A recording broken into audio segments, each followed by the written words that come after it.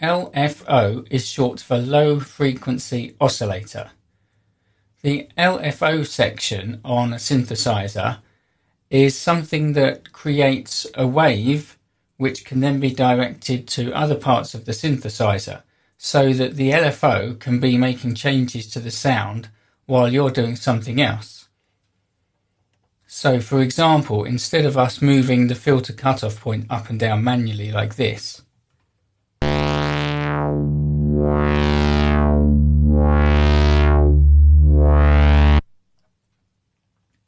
we can tell the LFO to do that for us.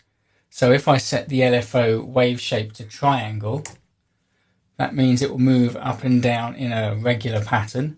And if I increase the intensity of the LFO, that will mean the LFO will now have some effect. And then I can set the target of the LFO to the control that I want the LFO to control. So I'm going to set this to cutoff, and then instead of me doing that manually, the LFO will do the job for us as I play a key.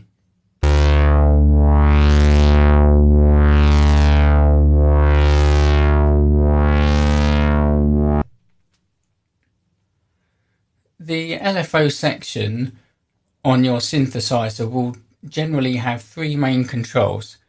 It will have a wave control, which will allow you to change the shape of the LFO wave. It will have a rate control, which will be the rate of the LFO wave, so how fast it moves up and down. And also an intensity or amount control. Different synthesizers will allow you to direct the LFO to different parts of the synthesizer, and sometimes they will do this in different ways. On the monologue, we have a switch here which will allow us to direct the LFO to the pitch, the shape, or the cutoff. So I could change it to pitch, and the LFO will cause the pitch to glide up and down. I could change it to shape, and that will cause the wave shape position to shift, so we could do things such as pulse width modulation.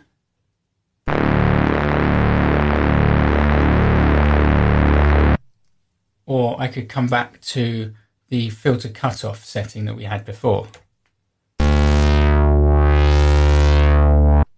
The microbrute allows you to do similar things, and the microbrute uses a more modular synthesis way of connecting the LFO to different parts of the synthesizer. So on the microbrute, you can use a small patch cable to connect the LFO output to one of these inputs on the modulation matrix, which will connect it to these oscillators or the filter. So let's take a look at what's really happening with the LFO as we use it. If we put the LFO wave to a triangle wave, the LFO will direct a signal to wherever we have the target set, so the cutoff point at this position. It will send a signal for the value of the filter cutoff point to be increased and decreased in a triangle kind of shape. We could visualize that on screen like this.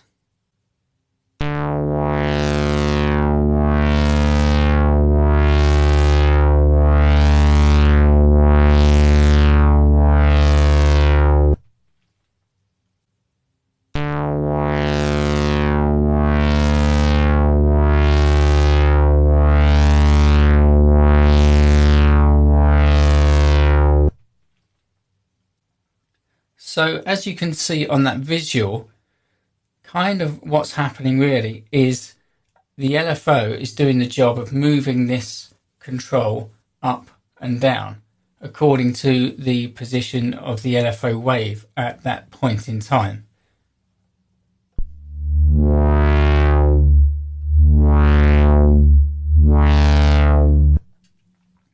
So if we change the LFO wave shape, we can then again see and hear how that affects the sound.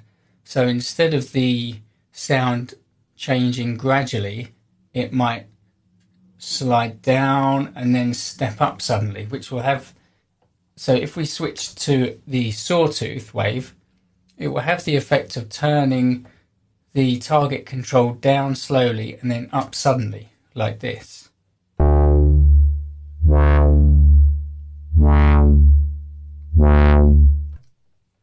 But the LFO can do that in a more precise way than we can do it. So if we do it with the LFO, it will sound like this.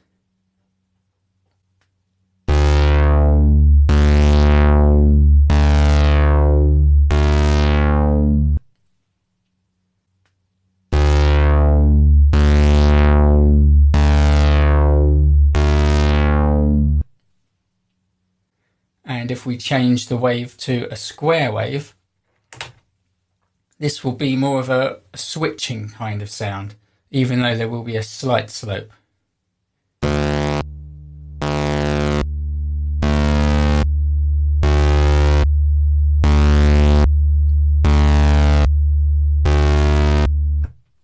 Your synthesizer might also have a wave shape called sample and hold.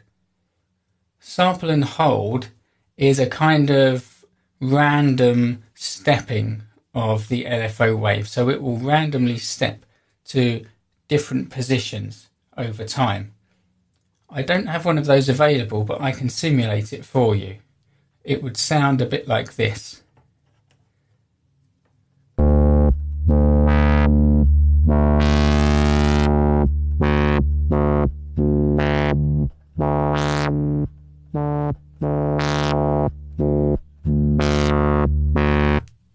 If you use a sample and hold LFO at very high rates, you can get some really good sci-fi sound effects, especially if you route the LFO to the pitch. So here are a few quick examples of what you can do with an LFO with different rates and intensities and different target points for the LFO.